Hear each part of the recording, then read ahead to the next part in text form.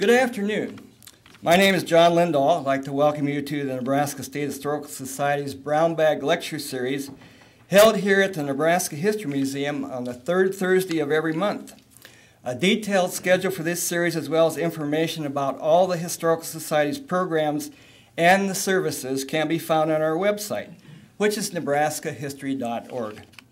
Before I introduce today's speaker, I want to thank the Nebraska State Historical Society Foundation for funding the filming of these lectures.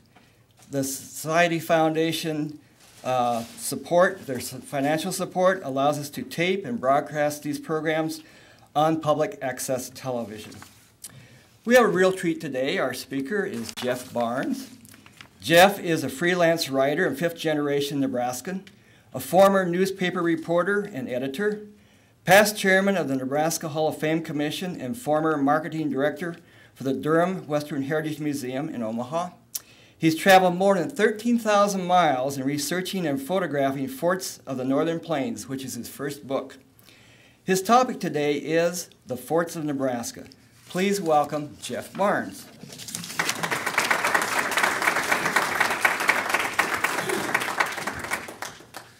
Thank you, John, very much. I'm very excited to be here. I guess if I were an opera singer, the equivalent of this would be performing at the Met. So to be in the to be in the seat of Nebraska history is really kind of neat.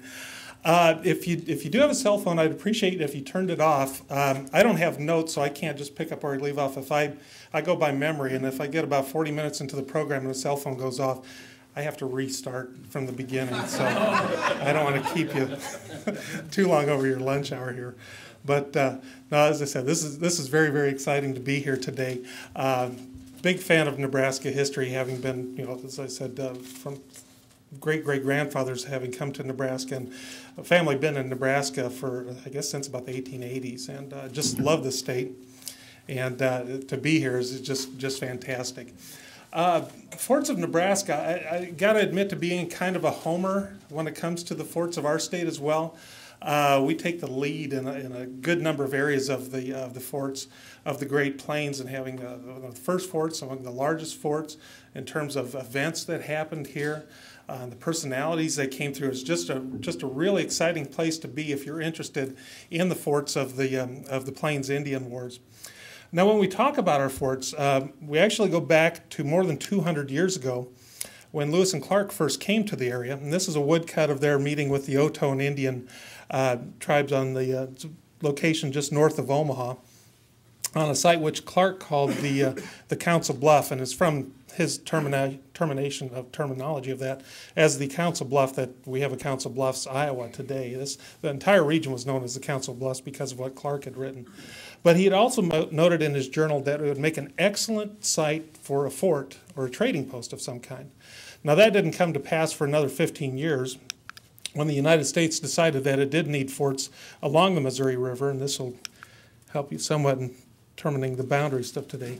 They decided, with the British Canadians and their long-standing relationship with the tribes of the Northern Plains, they were not recognizing that this was now American territory. So they thought, if we have a chain of forts along the Missouri River, that will help keep them out. The river is essentially the interstate highway of the day. All the commerce went up and down the Missouri, and that's why they said we need to have forts here. Sometimes called Fort Calhoun, sometimes called Fort Council Bluff. Officially, it was designated as Fort Atkinson by the War Department. Colonel Henry Atkinson was the leader of the contingent which built that fort. And they came upriver with about 1,000 soldiers to do this. In the midst of establishing that first post, Congress cut the funding for the project. That sometimes happens with the military in Congress, but this is as far as they got. And instead of bringing the soldiers back home, or at least back to St. Louis and Jefferson Barracks, they kept them here in Nebraska. And as a result of that, Fort Atkinson became the largest fort in America at the time. With nearly 1,000 soldiers, that represented a fourth of America's standing army here in Nebraska, unbelievably. It was, of course, the furthest west post in the country at the time. This was the very, very edge of the frontier. And, just a few years before that had been termed as the Great American Desert. Well, being a couple months out of St. Louis, they realized very quickly that they had to rely on themselves for sustenance, and most of these soldiers were farm boys, and so they immediately began proving that this was not the Great American Desert, that it was a very productive land. They began planting corn, they had hay, wheat, they had their own dairy, their own flour mill. They also established what was the first school in Nebraska, the first library, conducted the first church services in the state. So this was a very, very happening place on the Great Plains. A lot of personalities came through here, and of course they did business with the trappers and traders and the Indian tribes of the region. A couple of those people that came through here were Jim Bridger and Jim Beckworth. They weren't well known at the time, but very early in their scouting and exploration careers and trapping careers, they came through Fort Atkinson. This is also where a lot of America's future military leaders got their training, including Albert Sidney Johnston, who was a lieutenant at the time. He went on to become a general in the United States Army until the Civil War broke out, and he being from Texas, switched his allegiances, and what by many was considered to be the person that was going to, the general that was going to lead the Confederacy in the Civil War until his untimely death at the Battle of Shiloh. And another lieutenant at Fort Atkinson was Stephen Kearny, and his name, of course, goes on to become very famous, very well known in Nebraska, and talk a little bit more about that following up here. This, of course, was a military post, and even though it was that, there was only one military action that actually took place out of Fort Atkinson, and that was the so-called Arikara War of 1823. What set this off, a group of American traders had been attacked and 10 members of their party killed by Arikara Indians on the upper Missouri River. The surviving members of that group came down to Fort Atkinson and demanded that its commander, Colonel Henry Leavenworth, do something about it. Fort Atkinson was there to promote the friendly trade with the Indians, and if Indians are attacking and killing traders, that is not friendly. So they wanted the power of the United States government behind them. And Leavenworth obliged. He led about 100 soldiers up the river. Along the way, they ran into a group of about 400 Sioux who hated the Arikara, and if there was a chance to mix it up with them, they wanted to take advantage of that. So they set up camp across the river from the Arikara village. A couple days of heated words between the two groups, which culminated in the Americans lobbing a couple cannon shells into the village, destroying a few of the lodges, killing a few members of the tribe, and sending the rest of it running to the hills in the background that you see there. And that ended the Arikara War of 1823. It was barely a skirmish by war terminology, but it was the very first armed conflict between United States soldiers and the Plains Indians. The very first of the Plains Indian Wars took place out of Fort Atkinson. In the long run, even in the short run, it really didn't make that big a difference. The United States was no longer interested in the fur trade, which prompted the creation of Fort Atkinson. The beaver pelt market had collapsed, and by 1826, the United States said we no longer need Fort Atkinson. It was ordered decommissioned that year, and in 1827, the flag was lowered for the last time. The 6th Infantry, which is depicted here up at Fort Atkinson State Historical Park, the 6th Infantry returned to Jefferson Barracks in St. Louis, came back up the Missouri that same year to establish a new post at the head of the Santa Fe Trail, which they named after their commander, Fort Leavenworth. So today's Fort Leavenworth is actually the son of Fort Atkinson in Nebraska. And we went for about 20 years without a fort in the state. And what happened to change that was what was known as the Great Migration. The Mormons, of course, had come across Nebraska, escaping from persecution to settle in the Great Salt Lake area. The Oregon Territory had been opened up for settlement in the 1840s, bringing hundreds and thousands of more immigrants across the Great Plains. And then gold was discovered in California in 1849. So what started out as a trickle in the early mid 1840s. I'm going to get over that thing. It started out as a trickle, eventually became a flood. This was the largest peacetime immigration in the world's history. You know, usually you have this many people moving because of war, pestilence, whatever. But to have this many people moving under peaceful circumstances, just to find a better life for themselves or just to try to find some wealth somewhere or something like that, had never been seen before in the world. And the United States knew that with this many people coming through there, they needed some kind of fort of some kind to offer some protection on the Great Plains and offer maybe some guidance, repairs when needed, that sort of thing. And this is Nebraska, what will become Nebraska eventually. There's the outline of the state today.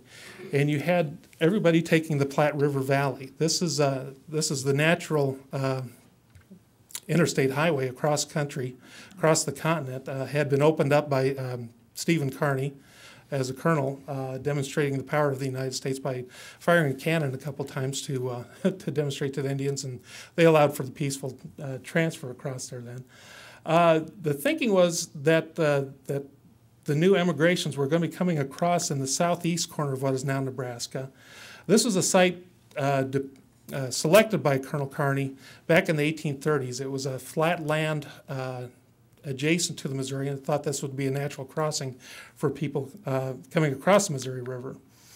And this is the first and probably only depiction of what was called Fort Kearny, built in what is now Nebraska City. They began construction in 1846, got interrupted by the Mexican War. The soldiers went south to fight in that war. When they came back to the site to finish the construction of the fort, they found out that immigrants were not going to be coming this direction. For one thing, you had the Mormons who were crossing the Missouri up around the Omaha, Council Bluffs, Florence area. And then you also had the Oregon Trail and the California Trail coming up from Independence, Missouri, across Kansas and linking up with the Platte River there. So to alter this, they knew they needed a new fort to take the place of Fort Kearny. A group led by Lieutenant Daniel Woodbury took off west for the Platte River, about 180 miles directly west of Fort Kearny. He found a new site at the south end of the Grand Island of the Platte River. They constructed a new post, which was named Fort Childs. Woodbury named the post Fort Childs after a hero of the Mexican War who also just happened to be his father-in-law. And I guess if you have the opportunity to keep your wife happy, and you can do that by naming a fort after her dad, then I guess that's the sort of thing you did back then. So the soldiers at Fort Kearny moved west to Fort Childs. Fort Kearny was abandoned and became the nucleus of what is now today Nebraska City. It operated as Fort Childs for its first year until the death of Stephen Kearny in 1848. And at that point, the fort got a new name. The War Department thought it should be named after one of their great generals. And that became the new Fort Kearny, and Old Fort Kearny was known as Old Fort Kearny in the dispatches. Now, this is a painting of the post by William Henry Jackson. There's Fort Kearny over to the right here, and you can see the soldiers, the cavalry there on horseback, and the flag. Jackson really did Fort Kearny a favor with this painting. It did not look nearly as nice as what it's depicted here. But you know, for immigrants coming across the Great Plains, bouncing along in wagons for weeks upon weeks upon weeks, when they got to the site, many of those who kept a journal depicted it as a castle, a shining castle on the Great Plains. As I said, it did not look better than this. But for those who hadn't seen civilization for a long, long time, it looked pretty good. Interesting thing about this painting, of course, with the Buffalo Stampede across the Platte River Valley here, these stampedes would go on for hours and better part of the day sometime. And I always point that out to people. You start complaining when you're at a railroad crossing and spend 5 minutes and you're still not moving. These people waited a long, long time. And then, of course, when Buffalo had finished crossing it, buffaloes always leave souvenirs behind, and you got to take your wagons through that. The other interesting thing about the painting here, you of course see the dust trails being kicked up on the north side of the channel there. Those were Mormons. They preferred to stick to the north side of the Platte River and not travel with the Gentiles, which anybody that wasn't a Mormon was called a Gentile. They did bring riders across the river to check and see if there was mail waiting for some of the Mormons, and also the leave mail. Forts did that back then. That's where you transferred mail and other communications that you wanted to share.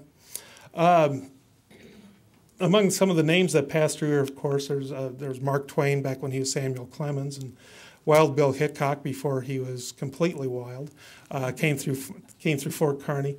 I hate to single them out because virtually everybody that was coming west came through Fort Kearny. It was just the landmark on the Great Plains. That was one of the sites that you were looking forward to seeing. That's where you got your information, what lie ahead.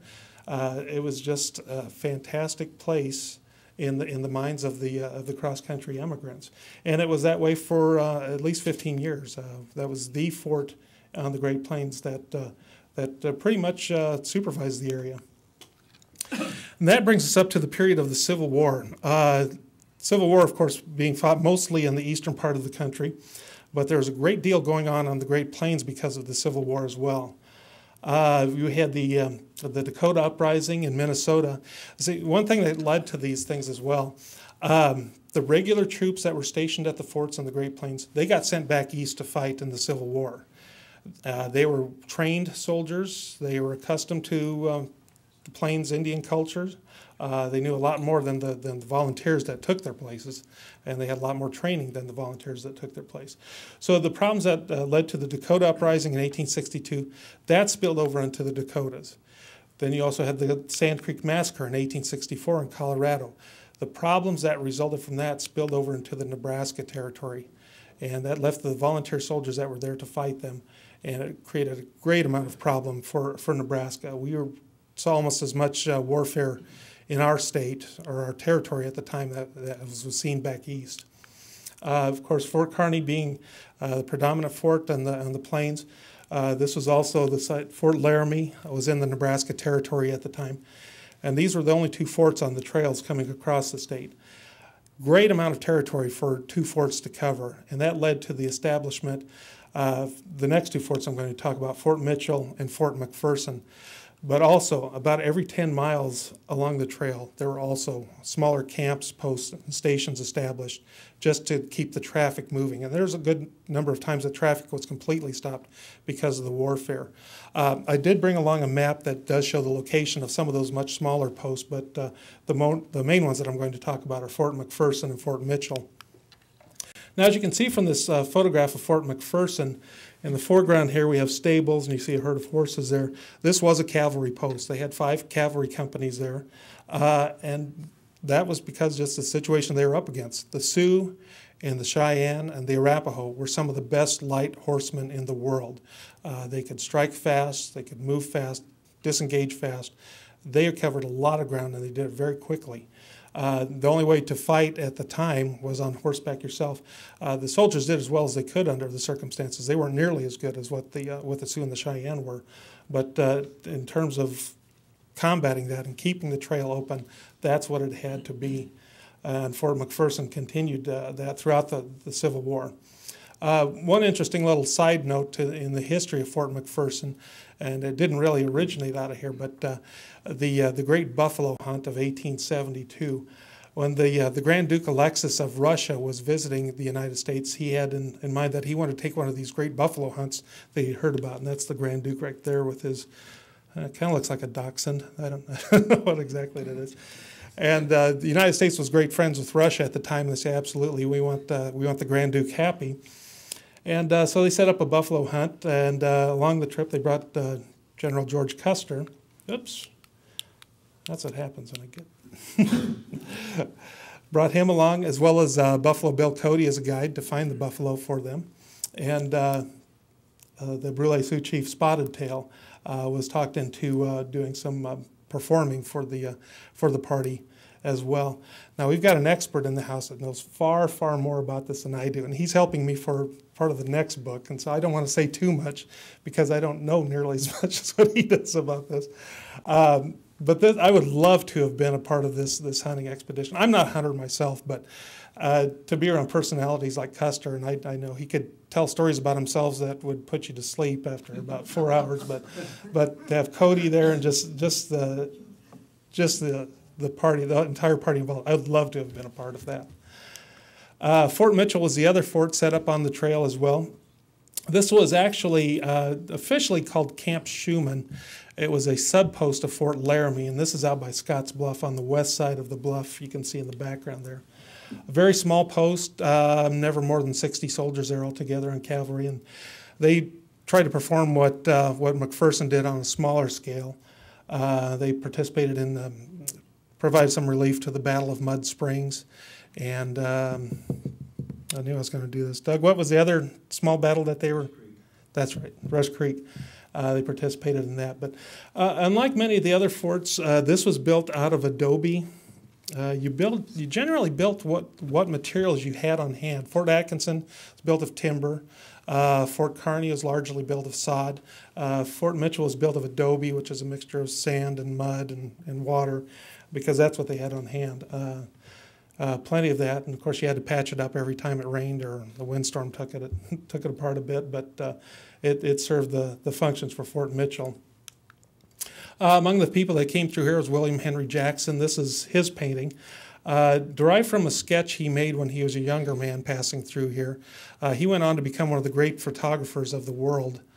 Before, in his retirement, he went back to his sketches and repainted them in his later life, and this is one of them.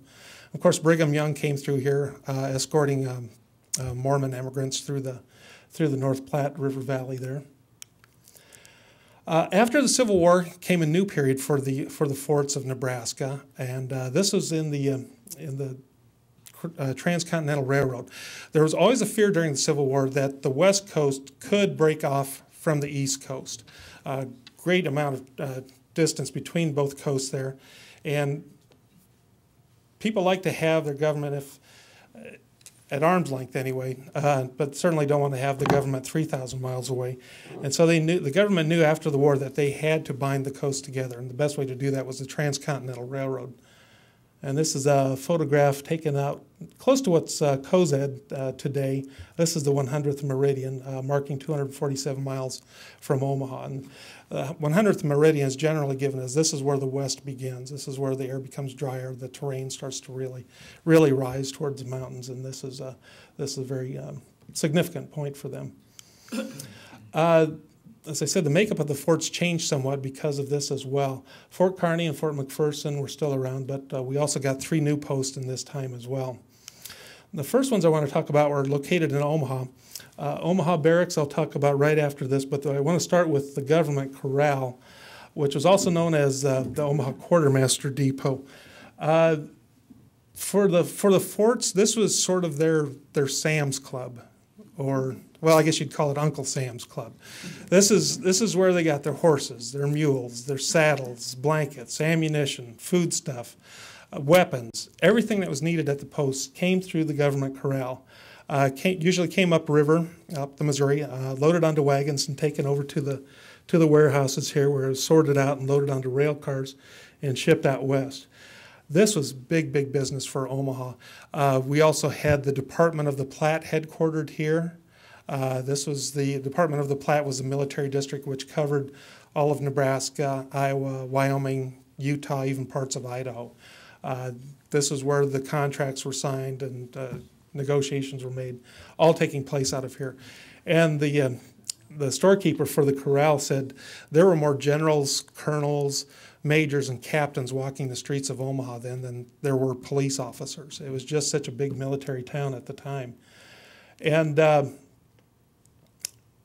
that went on for about 8 years altogether until the government decided that it wanted to move the corral either to Chicago to be closer to the divisional headquarters or else out to Cheyenne to be closer to the forts themselves.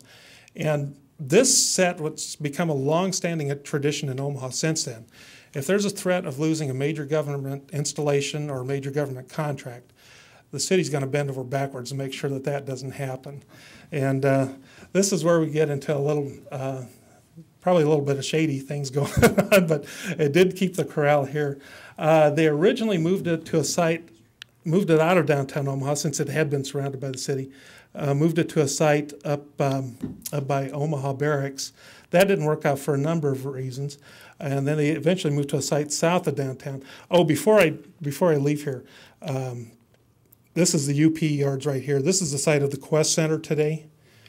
And the government corral is it used to be parking lot E for the Quest Center, but next year I think it's going to be the right field of the new baseball stadium. That'll be the site of the corral then. But they did get a final site selected for the corral. This was further down the UP line, and this became the new Omaha Quartermaster Depot. And this is one of the beautiful warehouse buildings that was constructed in 1880. And the buildings are still there today, but it served the posts, that served the forts throughout the Plains Indian Wars on up into World War I and II. And I found out that it's still still active today. It was supposed to have been shut down back in November, but it's still active today as a reserve post. Omaha Barracks. Initially, it was called Sherman Barracks. General Sherman ordered its construction. The Army had lost the Red Cloud War in Wyoming. The Bozeman Trail had been shut down, and the 3 forts that were along the trail were closed as a result. But Sherman still wanted to have a presence there. What he was thinking was that we'll keep the soldiers in Omaha, lodge them in Omaha, and as they're needed, send them out on the Union Pacific line to reach the forts, or to reach the sites where the conflict was and where they were needed. It had a very quiet existence for the first 6 years, the first 8 years of its life, until the Army and the decisions that they sometimes make without having a real reason behind them. The Army decided that all department headquarters had to be located at a fort. Well, there wasn't a fort in Omaha. They said, well, we've got Omaha Barracks. What if we call that Fort Omaha? And so just overnight, the barracks became a fort. The commanding officer, the commander of the District of the Platte, he had to move to the new Fort Omaha as well. They had to build a new headquarters for the Department of the Platte to house all of the generals and colonels and majors and captains that were needed to conduct the business of the Army on the plains. And that turned Omaha Barracks from one of the most insignificant posts on the plains to one of the most important points on the plains because of General Crook's standing with the Army at the time and his friendship. President Grant paid a call on him here in Omaha. That made it very important for high society in Omaha to visit Fort Omaha. Of course, you want to meet the president when he's in town, and so that brought them up to the post. This is about 4 miles from downtown Omaha, by the way. This is also where Standing Bear was lodged during his trial, which ultimately established that the American Indian was a citizen under United States law. So it had a very important position in American history as well. But General Crook, of course, realized that this was not practical for the business of the military to be positioned at Fort Omaha. The contracts that they were signing were done with businesses in downtown. And it wasn't practical to saddle up every day to make a 4-mile jaunt into town to sign a contract. It wasn't practical for the contractors in downtown Omaha to come up to the fort every day. Crook eventually succeeded in getting the department headquarters moved back to downtown, and his lodging also moved from the fort back to downtown as well, to an apartment down there. The headquarters building at that point became a hospital for the post. And eventually Fort Omaha, getting into the 1890s, the Plains Indian Wars being ended, the Army ultimately ordered its decommissioning in 1895, and that's General Crook's house right there. But we're not quite done with Fort Omaha, and I'll come back to that.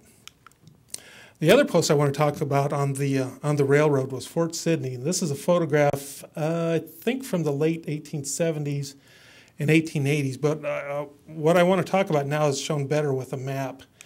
And you might think of this kind of like as a weather map too, when they talk about a perfect storm and about hurricanes and tornadoes, cells developing, that sort of thing. That's kind of what you'll see in this map of Fort Sidney.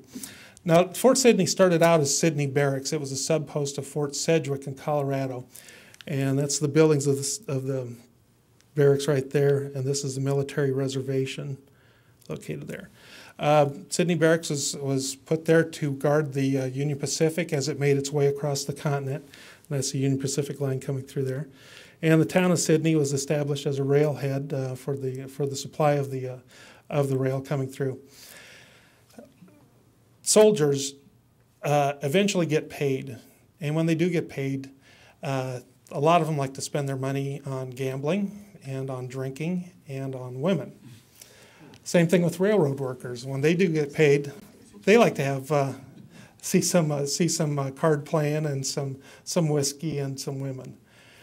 And people in Sidney were more than happy to take the money from those soldiers and rail workers and provide them gambling, drinking, and women. Sidney, you see how big the town of Sidney is right here. It had 89 saloons. Had 23 of them in one block. Gunfights were regular occurrences, almost daily occurrences in Sidney. Many lynchings, and some of them were actually legal. A good number of burials at the Boot Hill Cemetery north of town. Most of those were after midnight because there's not too many people around to ask questions when you're burying people after midnight. They tell the story of a soldier who was at a dance at a roadhouse, somehow shot himself in the middle of the dance floor. They didn't end the dance. They just picked him up by the shoulders and dragged him back to a corner so they could keep dancing. And a couple more bodies joined his later on in the night before it was all over. This was just a wild and crazy town. You had gunfighters, you had gamblers, you had ladies of the evening, you had pioneers coming through, you had gold prospectors coming through. Every stereotypical personality of the Old West made their way to Sydney at one point or the other. Just a wild, crazy, fun-loving town.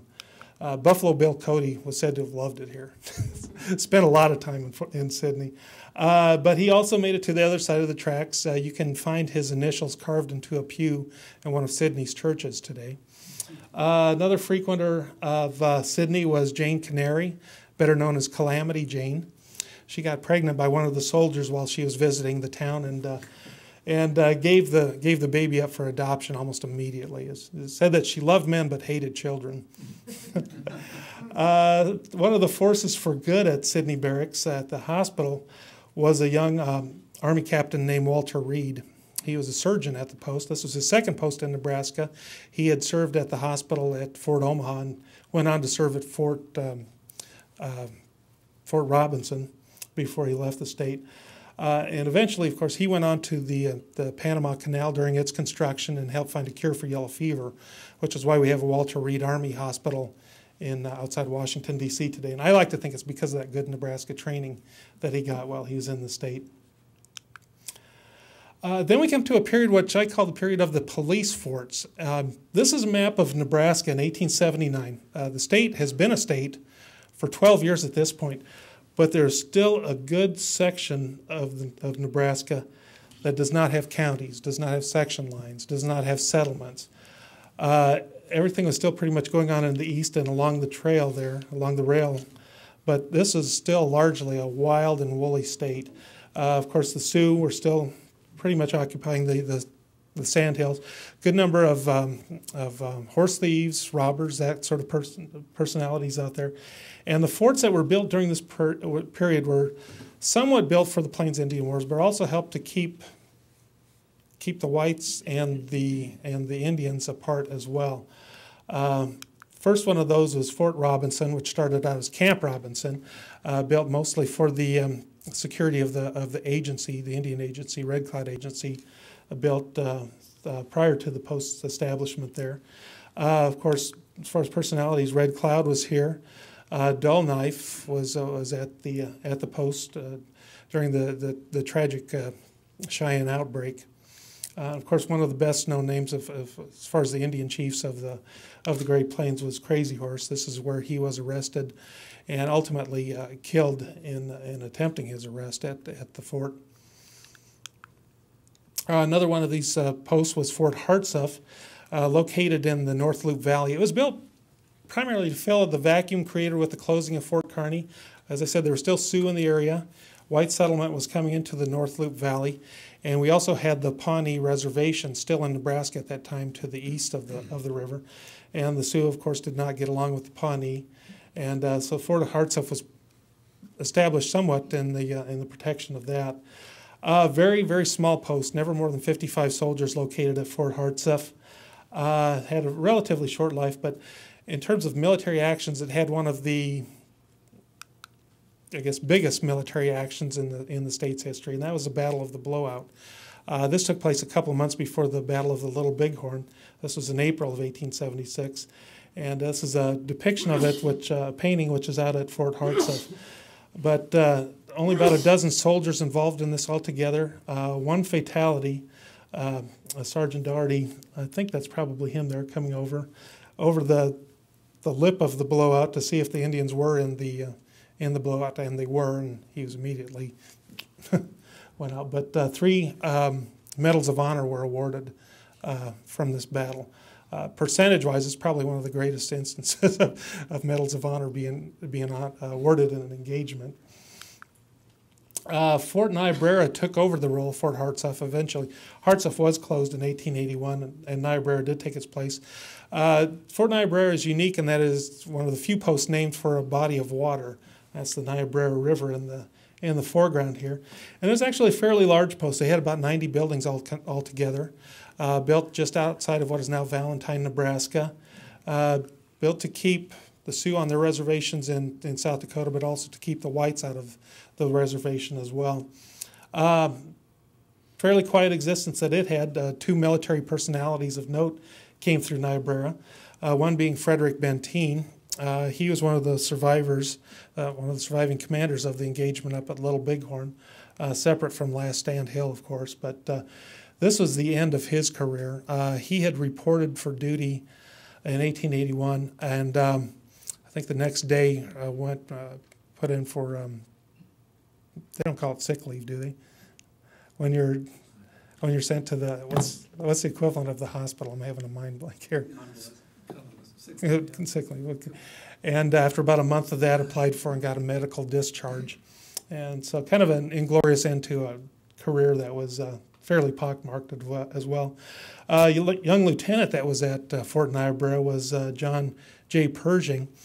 He was at a number of posts on the Great Plains, and I don't think Niobrara is where he picked up the nickname that he had for the rest of his life. And I always thought this came from a poker game, but it was actually the result of having commanded the company of the 10th Cavalry, the African American cavalry of the Great Plains.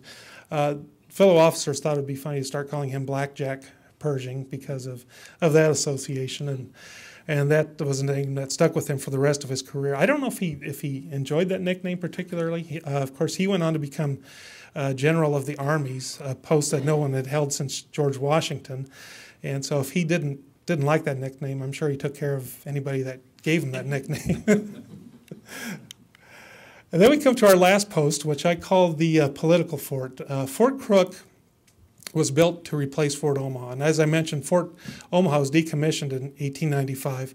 Omaha was always too small for the Army's needs. It was only about 40 acres and didn't have the land that the Army needed for its purposes.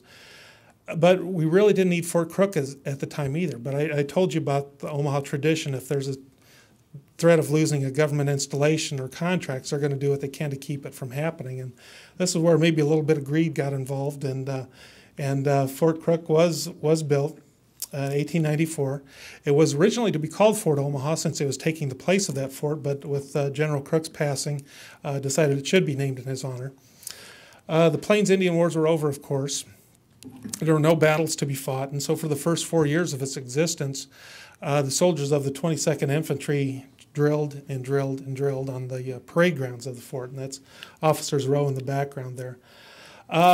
What happened to change that came in 1898, was a war, not in Nebraska, not even in the United States, but an international war, the Spanish-American War. The USS Maine had blown up in Havana Harbor, and the 22nd Infantry stationed at Fort Crook became the very first American troops to hit the beach in Cuba.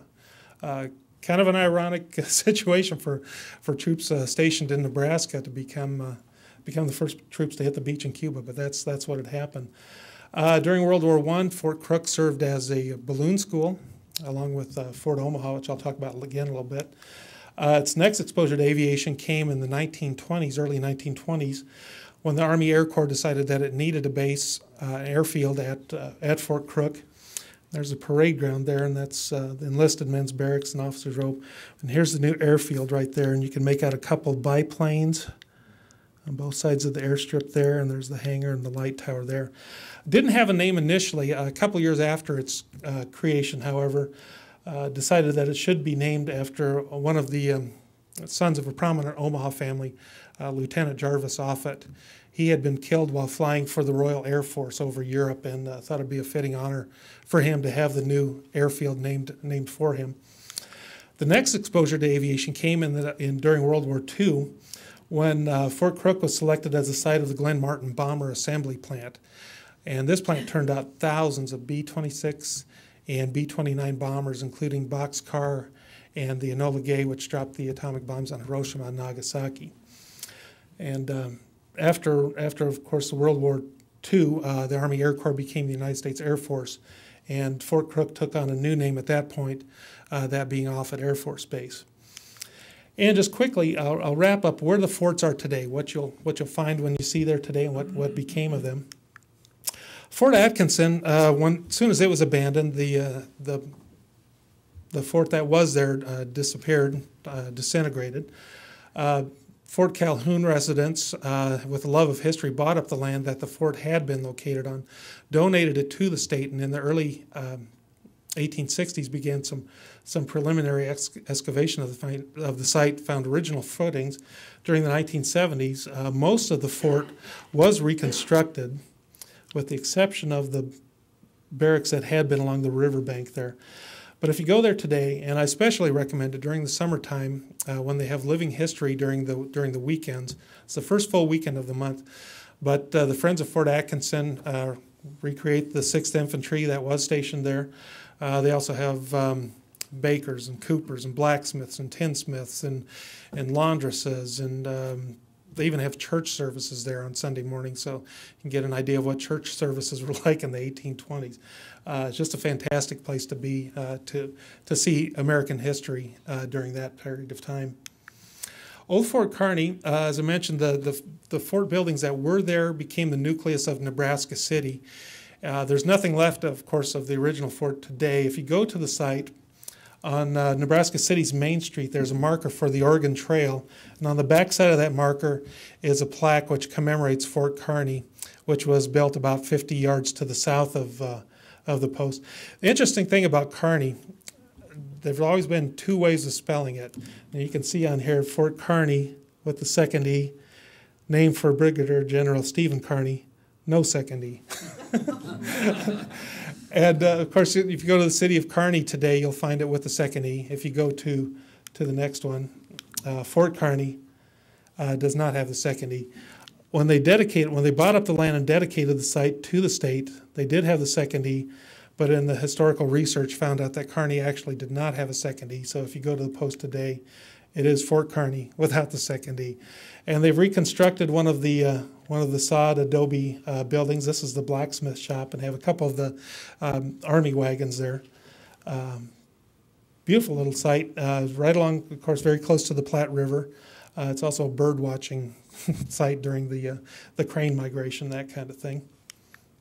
Fort McPherson, before its closing, was established as a national cemetery. And one thing about national cemeteries, they do not go away. Fort McPherson went away, but the cemetery lives on. And it's one of the most beautiful sites on the Great Plains today. It's kind of a surprise when you're coming down the road from the interstate to see the site. And this is a drier climate, of course, and so you see more browns and tans. And then you arrive to the National Cemetery site, and it's just a beautiful, lush green. Very well manicured, of course, very well kept. And still fairly busy. They average around 2 burials a day at Fort McPherson still, which is kind of a surprise. Fort Mitchell, I mentioned about adobe disintegrating under rain and wind and that sort of thing. Fort Mitchell, we think it was probably closed in 1867. They don't have the final dispatch that says anything about it being closed, but we imagine it disappeared then, and of course nature taking its way with the post had it disappearing. Don't know exactly where the site was. They had found some artifacts a few years ago during some highway construction, but that could just as well have been from the road ranch that was located across the trail from Fort Mitchell. But the state does have an historical marker there, about 2 miles from Scottsbluff National Monument. Fort Omaha, I mentioned about Omaha businesses not liking to keep installations closed. They succeeded in getting Fort Omaha reactivated. It was a balloon school during World War I. In fact, the largest balloon school in the country, balloons being used for the observation of enemy positions, that sort of thing. After the war, during World War II, it served as an induction center and as a work camp for Italian prisoners of war. It became the national headquarters for the Naval Reserve. Following the war in 1975, the Reserve donated most of the land to the Metropolitan Community College. The original headquarters building is still there, of course. After headquarters was moved back downtown, it became the new post hospital. and today serves as the library for the Metropolitan Community College. And General Crook's house is still there, of course. It's operated as a museum by the Douglas County Historical Society. And as a board member of that group, I encourage your visiting the Crook house. The old Omaha Quartermaster Depot. I was happy to find out from John Bryant today that it is actually still open for now. It was supposed to have been closed back in November. This has been since 1950s an Army Reserve base. Some kind. During World War II, it served as a prisoner of war camp for Italian prisoners of war. And you can see the Omaha skyline in the background, give you a rough idea of where it's located, but the buildings are beautifully maintained. Eventually, the Army Reserve companies that are located there are moving to a new, more secure site out by Elkhorn, Nebraska. Security has also always been a concern here, and they lost one of the warehouse buildings back in 1975 due to a transient that had broke in and I think built a fire to keep warm. Was that right, John?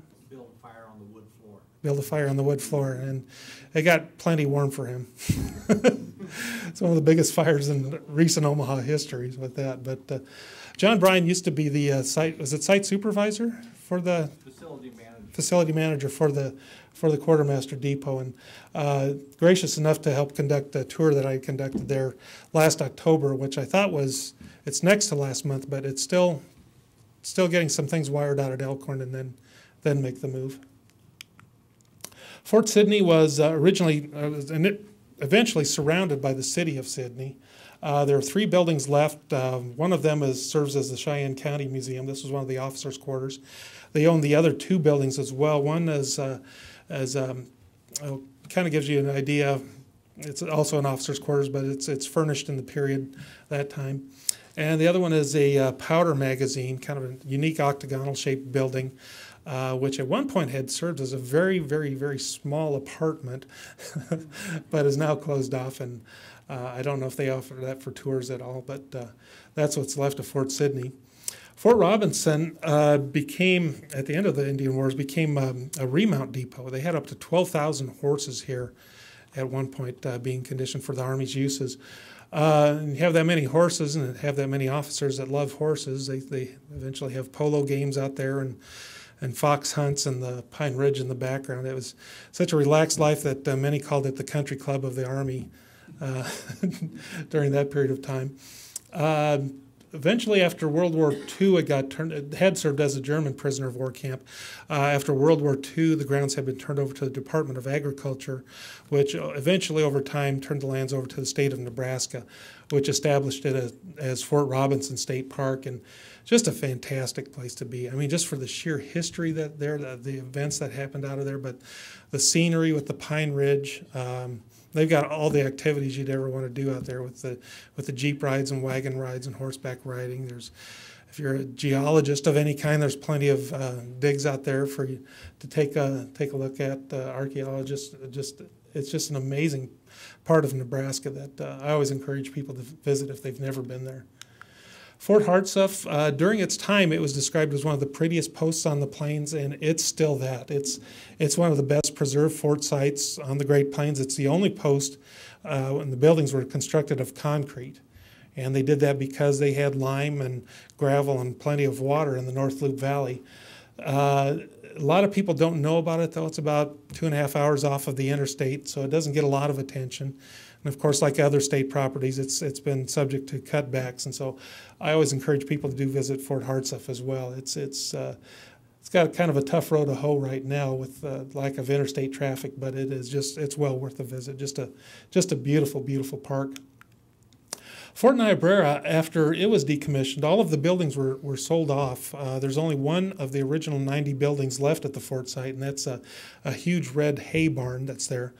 In 1906, the grounds for the fort legislation was enacted that helped create it as a national wildlife refuge.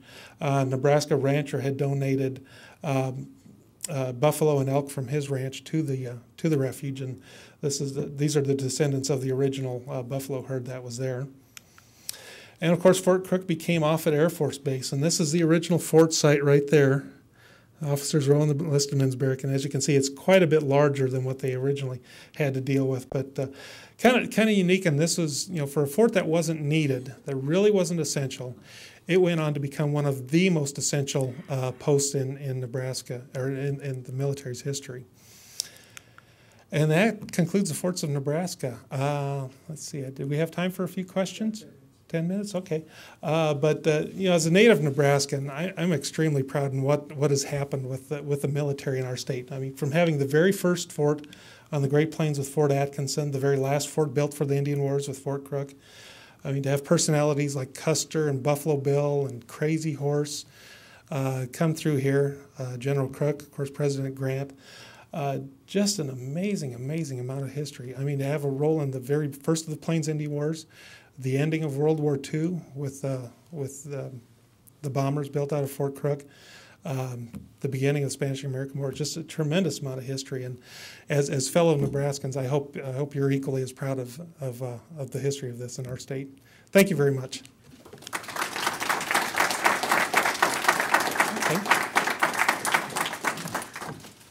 Okay, yes, sir.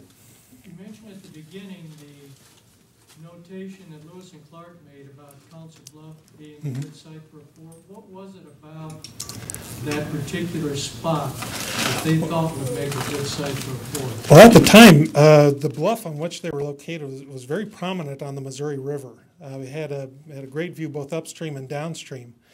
But over the course of time, the river is 4 miles away from the site today. Due to every time the Missouri flooded, it rechannelized, and of course, since then the Corps of Engineers established a new permanent channel for the Missouri. So you can't see the river from the site today, but at the time it afforded a fantastic view of the river, and travelers up there noted in their journals for many years to come that when they had spotted the ruins of Fort Atkinson passing through there. Okay. All right. Well, thank you again very, very much. Again, the gift shop does have copies of the book if you're interested. I did bring along that map that I told you of, the much smaller posts along the trail. That covers pretty much all the skirmishes and military posts in Nebraska during the Indian Wars. So, okay. Thank you very much.